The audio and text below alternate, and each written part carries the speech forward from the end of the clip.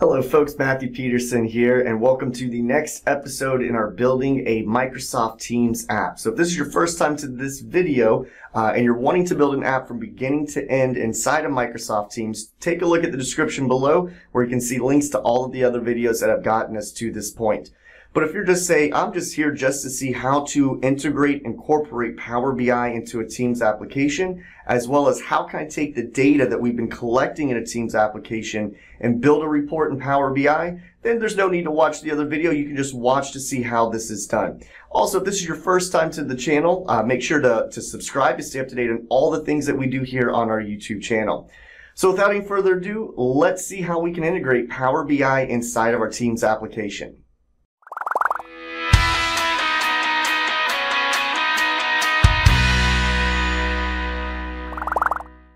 Alright, so the first thing is I'm logged into Teams here. I've clicked on my Power Apps section. I'm in my correct team, which is my YouTube app and team series. And what I want to do is just come on over and take a look at the application that we have. So this is my student check-in application. And what I've done before doing this video is I've already set up some of the Power BI integration. And I'll show you how easy this is done here. So I'm going to come on over to this screen called Interactive Report. So this is a report page that I built in Power BI, and what this does is it allows me to integrate my data that I collected inside of Dataverse. I built out Power BI report pages, published it out to the service, and then I pinned one of my live report pages to a dashboard. I then took that dashboard and embedded it here into the application screen. So if I want to say, well, I want to see all the students that have been checked in by Jonathan Silva, I can come right here, go to Jonathan, and we can see that Layla was the only one and she was checked in one time. If I want to see all of them here again, I can remove this entire filter here. If I go, well, how many people have been checked in on Mondays? No people have been checked in on Mondays. If I want to go to Sundays, maybe we had weekend school or whatever the case might be, because I just put in random dates here. So this report page is acting just like a regular Power BI report. Now you can also do the following here, is maybe you just want to put in one of your visualizations from the report. So I put in that nice little pie chart here. And watch what happens when I click on this individual tile from my Power BI dashboard. It's going to take my user out to the Power BI report where this came from. So there's a few things in order to set this up if you're wanting to integrate your Power BI into your Teams application. So the first thing is just how I put these in, and I'll come out of here and I'll just show. So I'm just going to make a real quick little test screen here. And then on this test screen, if you go to your insert ribbon at the top and you search for Power BI, you would click on Power BI tile. Then from here, you choose the workspace where your Power BI report lives. So it can't just be a Power BI file. Your Power BI report has to be published out to the Power BI service. So I go to my workspace. I pick my actual dashboard. So I made one called Check-in Report, which is a live page on the dashboard. And I click my Student Check-in Report. And then right here, that is the whole report. Now, if I just want to use one of my tiles and not an actual live report, I made a separate dashboard called Check-in Tiles, and then I can bring in that extra visualization. So that's how you integrate it in. The one thing to note is right here. If you put your Power BI dashboard tiles or the Power BI live report pages from your dashboard itself, what you have to remember is that you need to share that report with the users who are going to use the application. So if I share this report with Jonathan, for example, but I did not share my Power BI report on the service with Jonathan, he is not going to be able to integrate or be able to interact with these visualizations. He won't see any data whatsoever. So if you want them to see the Power BI data, you have to share, obviously, the app with them, which we'll be covering in another video, and you have to share the report with them, or they have to be part of your workspace. So now how did I get this report created? Now we're not going to go through the full Power BI report creation, but I am going to give you the starting points of what you would need to do. So let's take a look at that next. Alright, so this is the Power BI report I made in the Power BI desktop. And you can see my different visuals that you saw earlier from the application itself. Now once I built this Power BI report, what I had to do is click my Publish button up here and then publish this out to a workspace. And I just chose to publish it into my workspace, but it could be any workspace that you want to. And then once it's out on the workspace, that's where you create the dashboards themselves. So after this was published out here, let me go on over into my workspace. And from right here, so I'm in my workspace, and you can see here I called it the check-in report. So here's my student check-in report. And then I just chose what I wanted to use. So from here, if I want to just pin one of my individual visuals, I click on this pin icon right at the top. And then when I click on pin visual, I choose what dashboard do I want to move this visualization to. Once that is on a dashboard, then I can hook it into the Canvas application inside of Teams. Now, if I want to pin the entire report page as well, I can pin the entire report page. And when you pin an entire report page, that was the first page I showed in the application, that's where they can actually use the Power BI report. So when they click on the visuals, they start to filter down. If it's just a tile, when the user clicks on that tile, it takes them to the full report itself. So you have a few different options here. Well, how did I get that data from the Teams application inside of Power BI? We now know how to get the report out to the service, and we now know how to make the dashboard, but how do we get the data itself? Well, that's the next thing that we're going to discuss here. All right, so how I would get that data out is I'm going to come back to my home section here, and then I'm going to go back to build, and I'm going to go down here to see all. Now, in See All, this is everything that I have inside of this team for other projects I've worked on as well. But if I come over here and click on Tables, up at the top, there's an Export, Analyze in Power BI. So once I click Analyze in Power BI, it's going to download a file for me. So now that that file has been downloaded, the next thing is that we need to open it. But we don't go to Power BI to open the file because it's technically not a report.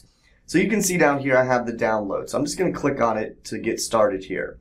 Now this is going to open up the Power BI desktop. A report is not going to be made, but this is going to have my data connection for all of those tables that we have inside. And so once this finally loads, it says, all right, well, here is your Dataverse. As we can see, this is everything inside of that team. And now I want to pull back my actual tables. Now I had quite a few tables, but I know one of them was called the student table. And what we see is that there's this prefix right in front. This is what we call a publisher prefix for the solution inside of that team. So if you want to find just your tables that you have created, you could put that publisher prefix in. And as I put that in, you can see I have other tables inside of this team. Now I just choose which tables I want to use for this report. So I want my student table, my check-in, and my room table. Now once I have those, technically I could just load the data and it brings every single column in, but part of Power BI is knowing some best practices. So I would come over here and do a transform data. So I can choose what columns from these tables I want to utilize, as well as just clean up the table names. So up here, and again, if you don't have any Power BI experience, definitely head over to our on-demand learning platform. We have a free course called Dashboard in a Day, where you can learn how to do a lot of great things inside of Power BI, and it's a great starting point for you. But one of the things I would do here is like change the names of my tables. So I would just come on over and I would call this like the student table. And then I would do the same thing for student check-in, out, room table. Now the other thing I would do is we see that down here there were 46 columns from the student table. But if you followed along with me, you know that I did not make 46 columns on this table. So I really just want the columns that I created. So the easiest way to do that is to come up to the Choose Columns. I click on Choose Columns. And then from here, I'm going to once again search for my prefix.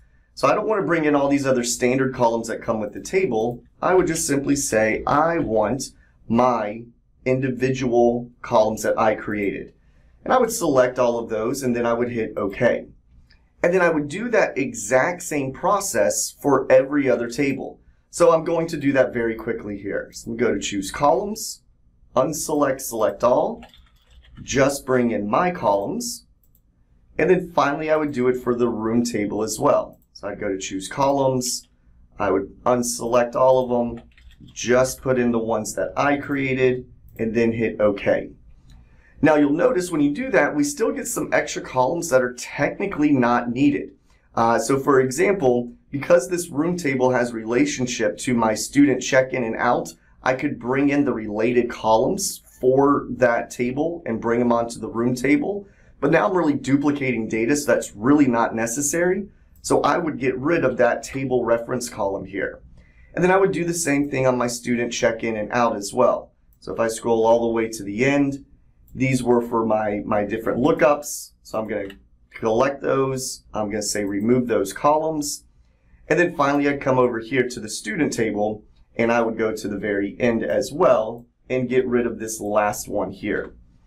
So now what's great about this is because Dataverse is a relational database, it has already created the relationships for me. So now all I have to do is come on over and click close and apply. And when I hit close and apply, what's going to happen is it's going to load this data, but it doesn't technically import the data because we have a live connection to Dataverse. So as the data changes there, all of our visuals would start to change. So we don't even have to set this up on a scheduled refresh.